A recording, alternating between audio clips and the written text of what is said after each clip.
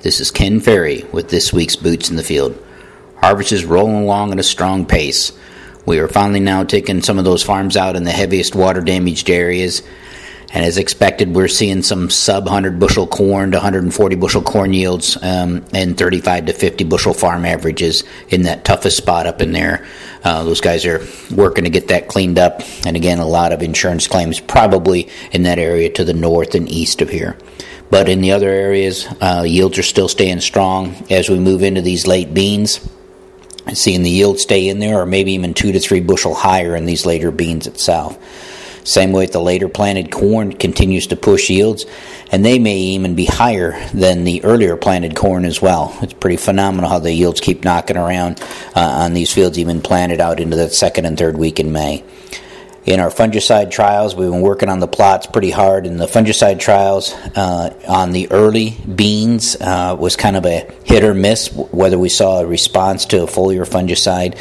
But as we move into these later beans, it looks like we're going to end up with some pretty good responses to the fungicide in the later planted beans in that 2 to 5, 6 bushel range. So it'll be interesting to see how the rest of them come out. Corn fungicides have been strong no matter when we planted the corn. They've been strong in most areas. We did have another plot this week that bumped that 39 bushel response to a fungicide application. Again, seeing big numbers from the fungicide trials. We'll have to dig through them this winter. The nitrogen plots, when we first started taking out the plots, I thought that we were probably going to see what I'd call rate plots, meaning the higher the nitrogen rate, the higher the yield. But that's not how it's actually coming out.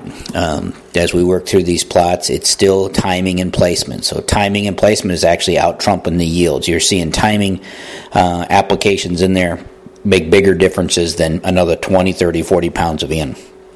So got some good stuff coming from there as well. For you guys that are doing fall tillage, this fall's really been a gift. We haven't had one this dry and allowed this kind of good shatter in a long time.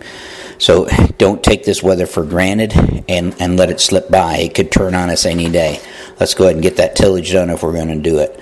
I know there's a number of you that are going to take your first dabber into vertical tillage as far as going out there and starting a vertical till program this year. Remember the first commandment of vertical tillage is you got to get the fall primary tillage right. We must have complete shatter in that top 4 to 6 inches.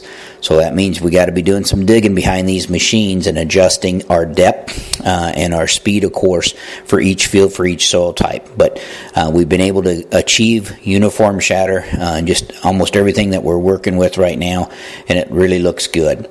For the strip till really looks good. We're building some good seed beds right now. It's still, of course, too warm for the anhydrous ammonia.